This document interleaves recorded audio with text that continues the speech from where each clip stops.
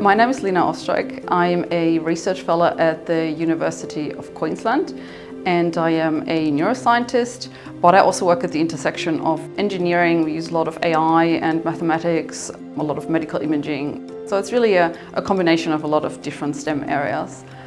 My research is really about using neuroimaging, so taking pictures of the brain, and we want to try and understand what it is in the brain that leads to depression and anxiety and other mental disorders, so that we can potentially develop an AI algorithm or a tool to identify people that are at risk for developing those disorders.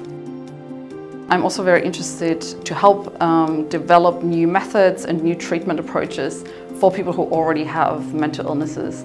What we found is that a lot of people actually recover after a couple of sessions taking psychedelics in combination with therapy. So we're trying to understand what's actually going on in the brain that helps these people. STEM for me is really about being curious and about asking questions, not being afraid of making mistakes, because we learn so much from making mistakes. I always like numbers. I love math. For me, there's something very comforting about it because it's inherently logical.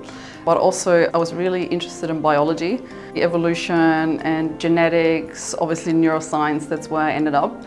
So for me, I just love that I can combine those two areas where I use mathematical theories and approaches and combine them with engineering to look at the brain and at neuroscience. So that's really what got me excited about STEM.